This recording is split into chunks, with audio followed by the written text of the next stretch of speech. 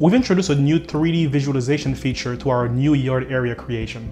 Hi, my name is Al Delcy and I'm a software engineer at Octopi. We have a few updates for you today. Let's take a look at our new yard area configuration tools. Let's create a new yard area. We will name it Test Yard. Our description, this is a test yard. Client identifier, test yard.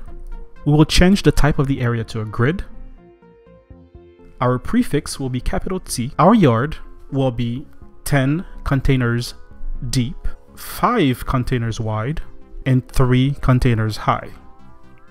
We will not have any reefer plugs, and we'll leave everything as normal. Let's go ahead and draw where our yard will be. This looks like a good place.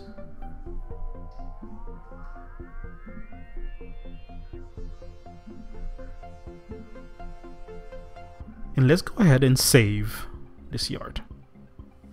And there you go. As you can notice, we've introduced this new 3D visualization feature for yard creation. In this 3D visualization feature, you are able to modify and visually understand what the yard looks like.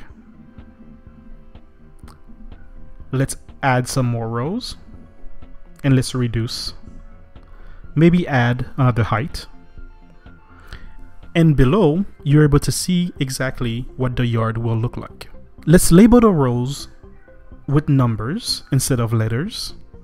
And let's label the heights with letters instead of numbers. We can also change the order. Instead of letters ascending, we can change it to letters descending. And maybe we also want to change the rows to numbers descending. As you notice, you still have the ability to not only type in the amount of rows you want, you can also use the arrows. You can change the yard prefix to whatever you want. Below, you still have customization of the slot name expression. If you would like to know how to work that, you can click on this little information icon and will pop up the information necessary to modify it. We can change the order from depth number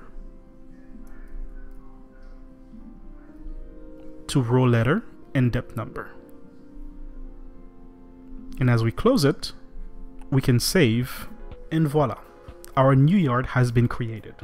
You can also modify an existing yard by going to toggle details, and you will notice that we've separated our settings into 4 different pages. Our main settings, our stacking strategy, our yard slots, and cargo criteria. Let's go to our yard slots. In an existing yard, there is a little warning that tells us that our yard already has slots. And if we modify and save, it will erase our existing slots and reset our yard. Let's click I understand. We can now see what our yard looks like. And from there, you can make the necessary modifications to your yard area. Thank you for using Octopi, and we'll see you soon.